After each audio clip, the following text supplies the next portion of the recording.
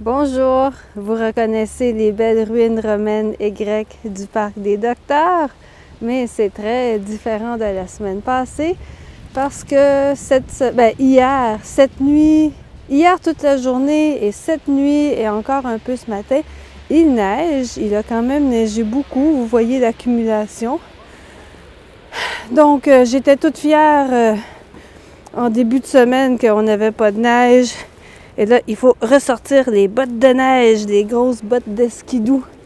Et vous voyez l'accumulation sur... Ah! Ça tombe sur moi. Vous voyez l'accumulation sur les branches. C'est beau, c'est joli, mais c'est froid. Aujourd'hui, il fait même pas 0, c'est comme -2. Donc, j'ai froid aux doigts parce que j'ai pas mis de gants. Je sais pas pourquoi j'ai pas pensé à mettre des gants. Donc, c'est ça. Si vous avez envie de rire de moi parce que j'étais toute fière cette semaine qu'il fasse beau et chaud et qu'on n'ait pas de neige. Voilà, vous pouvez rire. Maintenant, on est ensevelis sous la neige. Mais bon, ça va partir bientôt. Et de toute façon, je vais vous montrer cette vidéo alors que je vais être déjà rendue à Chypre.